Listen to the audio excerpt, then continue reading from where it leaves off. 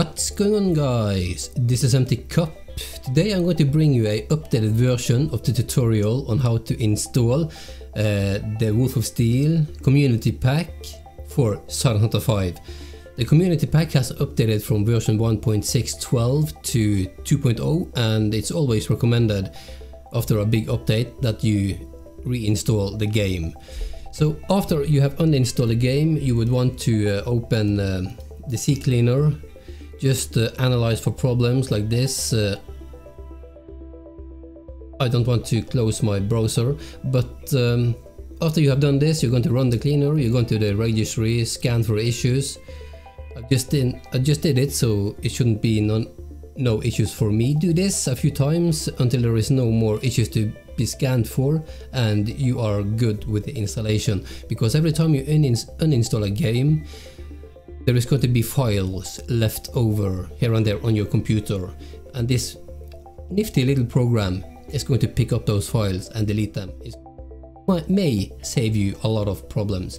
So let's get that out of the way. And before we start the tutorial, I want to make you aware of this post by TheBerbster on the Subsim forums, of course. This is a very informative post, one of the best on Silent Hunter 5. Everything you would need to know about the game. If you have problems, if you need instruction on how to do a certain thing, I bet you find it down here in this post by TheBerbster. So I'm going to link it in the description as always. I just want to make you aware of this post because it is fabulous. Okay, so the next thing we're going to do is to head into I'm going to show you everything from A to Z, but I'm going to try to keep it short and sweet and to the point as well. So here is the launcher of the game. Just hit install.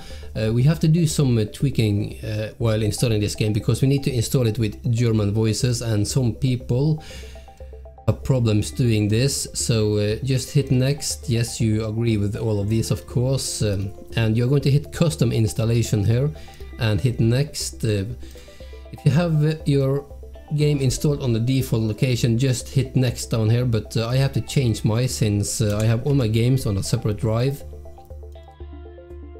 and I want them in my spill folder, which is games English.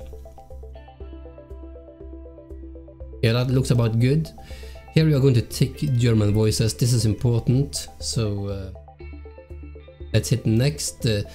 I'm using a QWERTY keyboard, so I'm going to hit next and just install. When the game prompts you to install the DirectX version, you are going to accept that because the game needs it. Should be golden, guys. So you install the game and set it up for modding with the mega community pack. Okay, guys, so the game is done installing, and now we are going to update it to version 1.2. You're going to go to your game install location and you're going to hit the support and game updater and just press this game updater XE program here, and going to download the update, and you're just going to install it like any other program. This is very important if you want to mod a game. If you don't update it, yes, we would like to run it. Don't update the game, you are not going to mod pack is not going to work for you. So let's just let the updater finish. It shouldn't take too long. And when this updater is done, the game is going to automatically start up. So I'll see you back at the desktop so we can continue this guide. So now you have installed the game, you have updated to the latest version, and then you're going to head over to this post on the Subsim forums by Vecco.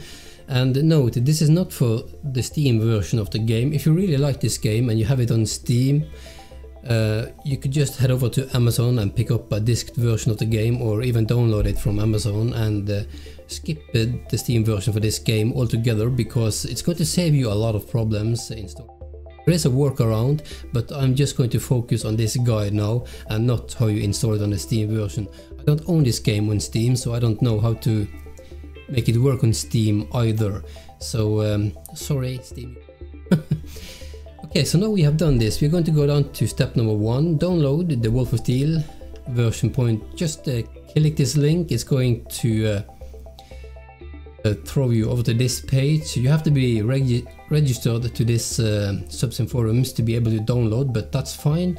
So here you are just going to download. Press this link and it's download for you.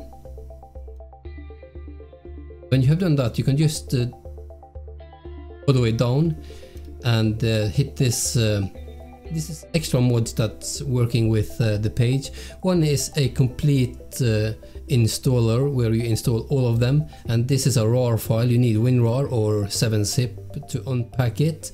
This is the version I have downloaded because I don't need all of the extra mods. I need one. I'm going to show you that later on. So click the one you want here and download it as well.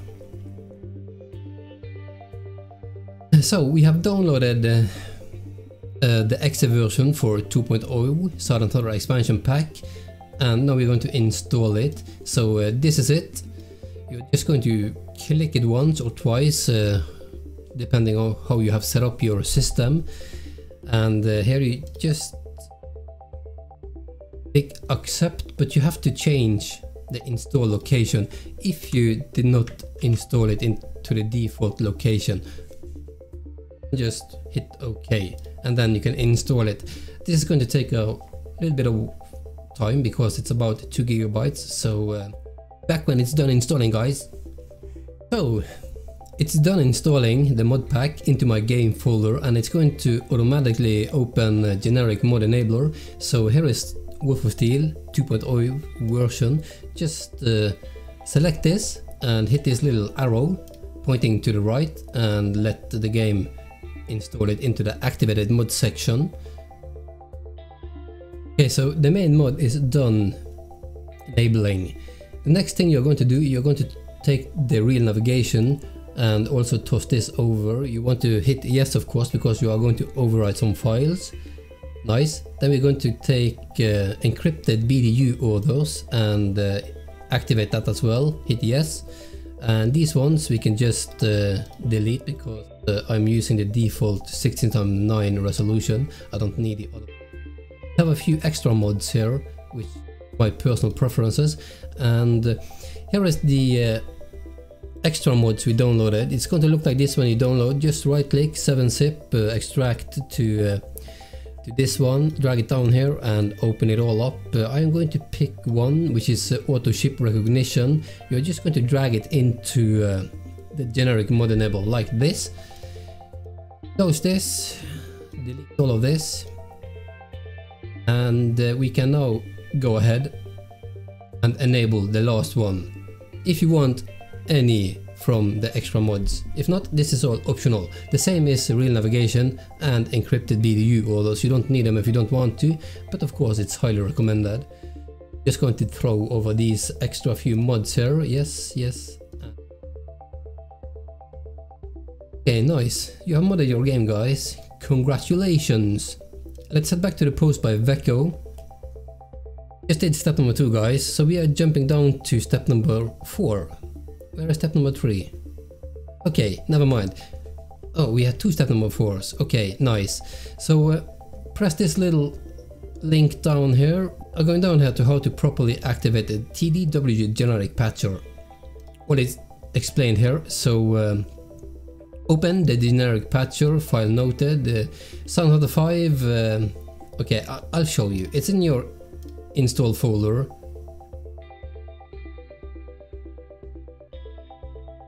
For this, and you're going to open the config file genericpatcher.config. For this, you can use Notepad, Notepad++, which is a more powerful version of the Notepad, and I like it the most. And you're going to change all of these lines. If you have the default install location, you don't need to do anything here, but since I have changed my install location, I need to make all of these lines match my install location. So let me just do that right away. Okay, so when you have changed all of this to match your install location, you do want to save it. Okay, it has been saved. Then you're going to go back into TDV generic patcher folder, and you're going to start the patcher right up. And here it is, the language you prefer. And we're going to hit, if you go back to here, file, backup, and backup all offered files. Okay, we are going to do that right away. Here is the patcher file. We're going to did I skip a step? Yes, I did. I'm going to click file, then open, and start hitting enter times. So let's do that. File, open, and just smash the enter key until you are done.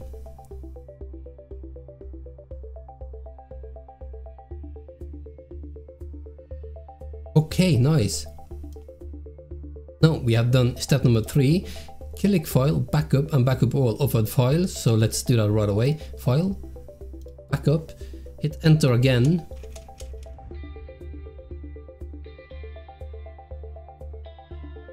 Okay, so we have backed up all the files right now, which is good. Now click file, restore snapshot, and double click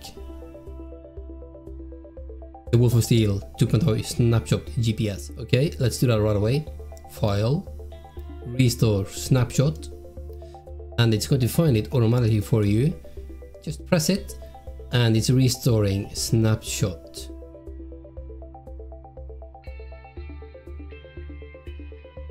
Successfully. Very nice. Okay, then you can just close the generic file patcher, and you can close this window as well and go back to the install guide from Vecco. Go to see, go to your documents folder,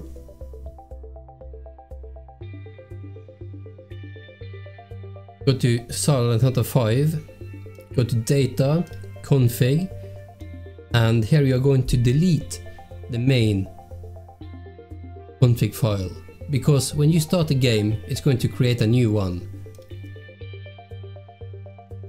New and correctly configured file will be automatically created on next game launch. You don't have to do anything in the main config file anymore, so let's just delete it. Nice. Step number 5.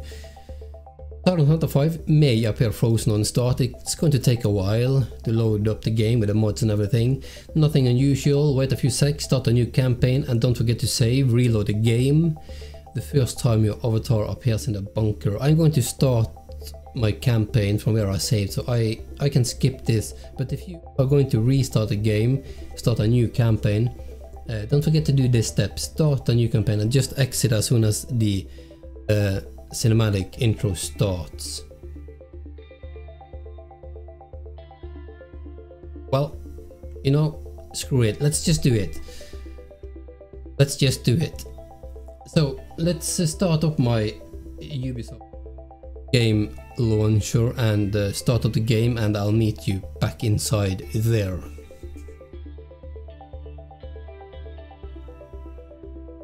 Where is it? Here it is. New campaign, Oscar and Tinkler. Fine. And just hit start the game. Hey guys, the game started up. Here you are in the bunker. If you the name that you want earlier, you can just change all your options to your liking and save the game.